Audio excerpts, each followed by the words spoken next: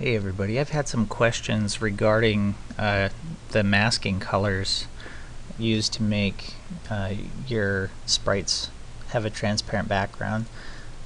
This is kind of the effect that we're going for here. So as you can see, I'm using the fuchsia background to make a transparent edge around the character or the sprite. So as we know, the color selections for our make transparent method on our bitmaps are pretty specific, and they're unfortunately named, so it's hard to know what you're getting. Fuchsia is a nice easy choice, and it's a color that's almost never used in games. So what I'm going to do is show you how to get that in Gimp and other programs.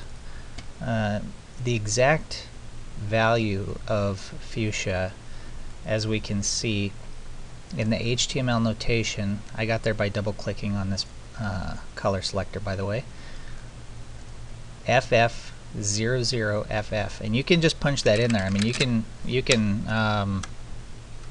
know, choose whatever you want. Just type in FF00FF, hit OK, and you got fuchsia. That is the exact color.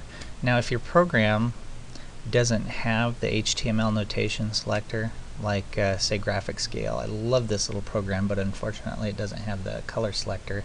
I can just double click on my color selector and choose the RGB values, the red, green, blue. Red is 255, green is 0, blue is 255. Make sure your opacity, your alpha layer, is maxed out. As you can see over here, that's 255 as well. So if you change that, it might change the overall value. If the colors are off by even 1 bit, it's going to see it as a different color, and it will not work.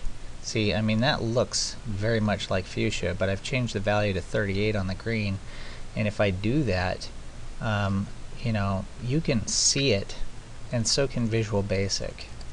So you definitely need to make sure you have the exact colors.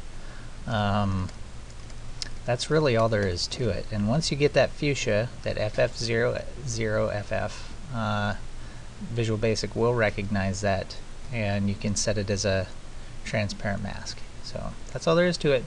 Let me know if you have any more trouble. Thanks. Bye.